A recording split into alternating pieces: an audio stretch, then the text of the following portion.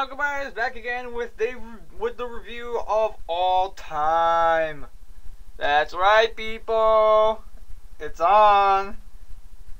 Today, Bionicle will be reviewing the greatest of all Transformers merchandise, the PS2 Revenge of the Fallen video game.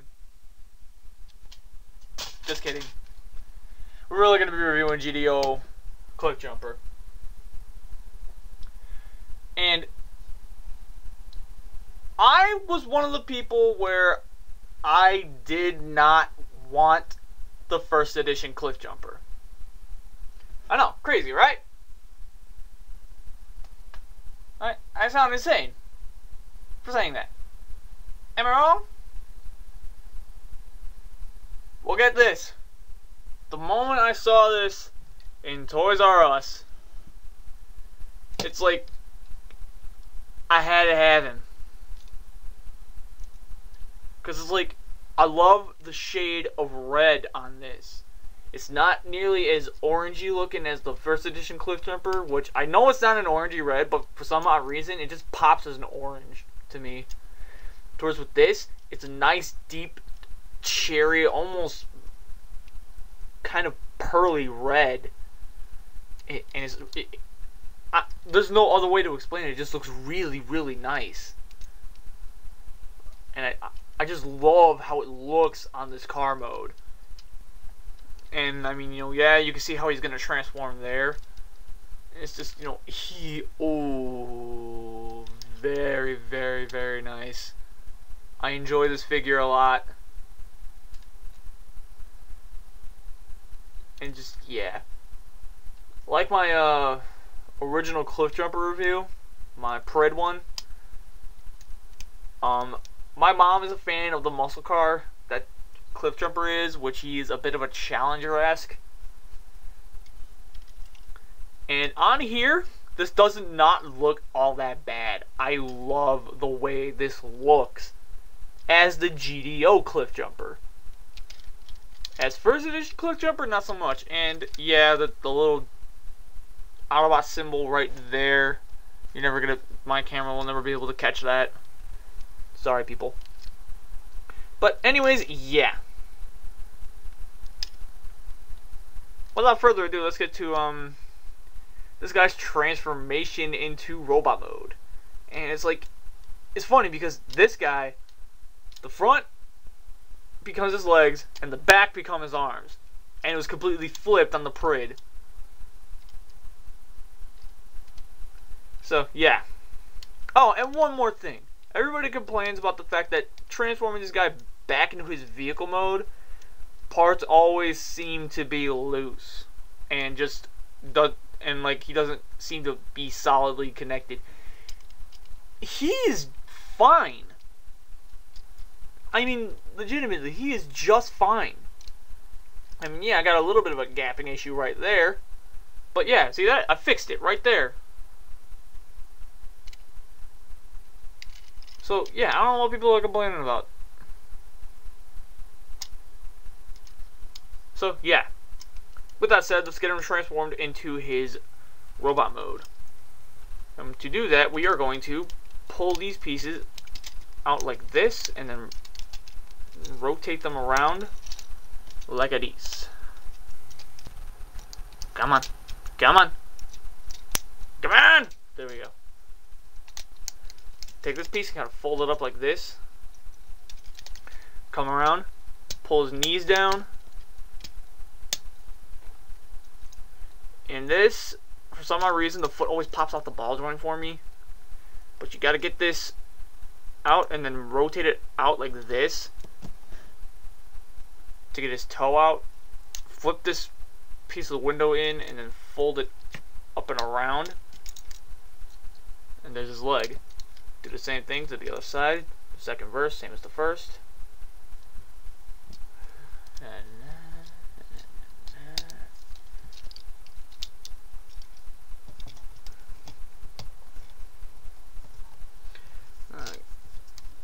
Come on, come on. There we go. Now for the top, what we're going to do is we're going to flip this piece down like this. kind of angle this back and then rotate it around. Split this and kind of get it out of there. Rotate that. Swing this out. Take this piece and fold it up and onto the shoulder. Bring this down. Rotate it around and close that panel up. And there's his arms.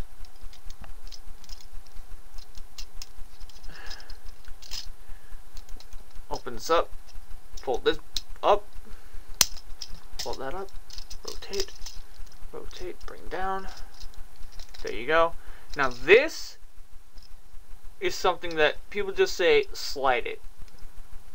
No, actually what you're supposed to do is watch. You're supposed to slide it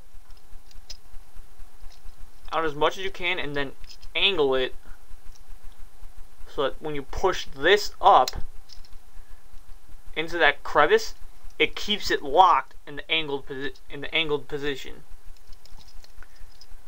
And then come in here, flip his head up, and now this is where it's kind of cool, because you take these pieces and you flip these in, you push this up, and you can see these are on its own separate hinge.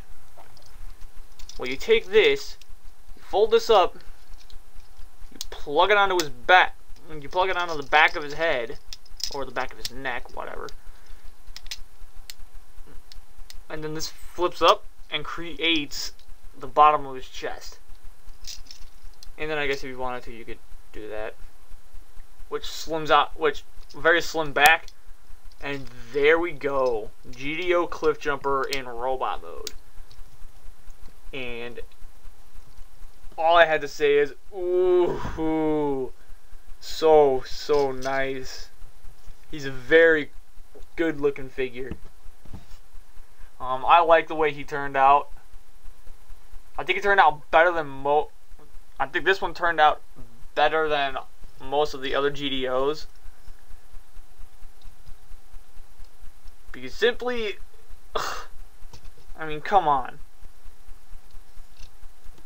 You cannot deny this. Yeah. Now, okay, hold on. I got too many things going through my mind right now. Other than the fact that this figure is really freaking cool. I enjoy it a lot. And yeah. Let's get into the articulation. He's got a ball joint at the neck, which for some odd reason I think this one emotes better than the first edition's head, which I find as a plus. Ball joint at the shoulder, and then another hinge at the shoulder. Bicep rotation. Wrists rotate. I'm going to keep the right hand the way it is as of now. No waist joint.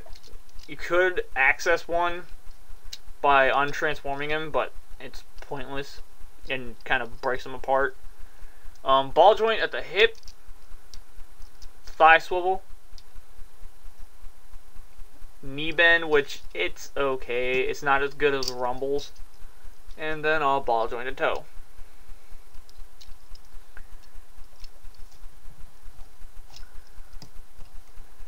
Now, why I'm keeping this arm the way it is and giving him the articulated elbow joint, which double jointed, very nice.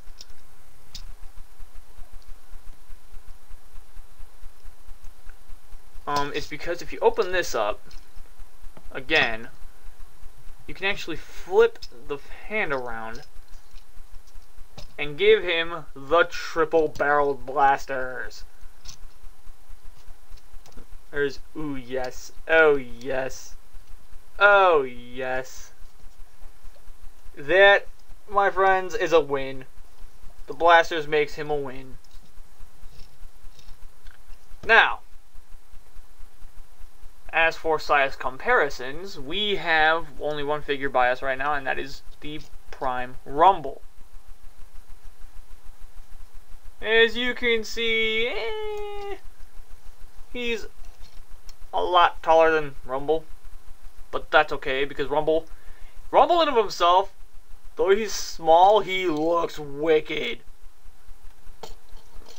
But that's not to drop the GDO at all. The GDO looks really, really nice. I definitely do enjoy the Cliffjumper. I want to get Wheelie and I want to get Springer. I could care less about that Swerve because it's repainted out of Cup, and I really don't want to own more than 2 versions of that mold. But yeah, I'm just kind of haphazardly spinning his wheel.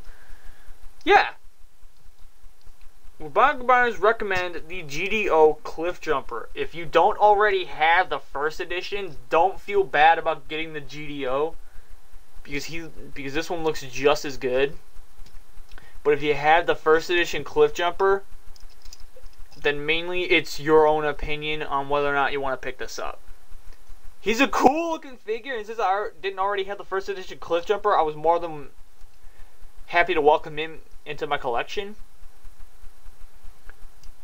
But, you know, your mileage may vary. I already know for a fact that Might Mouse has this. And he likes this guy a lot too. And at first I was like, well, he's okay. I might pick him up.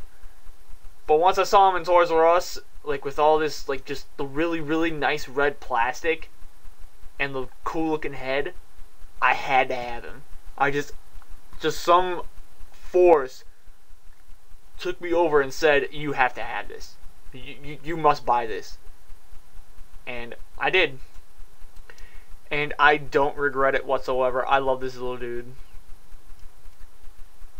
With that said, this is Vinyl Combiner signing out from the video review of the Transformers GDO Asia exclusive Cliffjumper. I might have a reversal up today too. Who it will be, I have no idea. My camera keeps darkening for some odd reason, probably because of the plastic. But yeah, should you pick this up if you don't already have the first edition Cliff? But if you do and you want to pick it up, by all means go ahead. He's cool looking. I love him. Anyway, at any rate, if I can talk, this is Vinyl Combiner signing out from the video review of the GDO Cliffjumper. I'll catch you guys next time.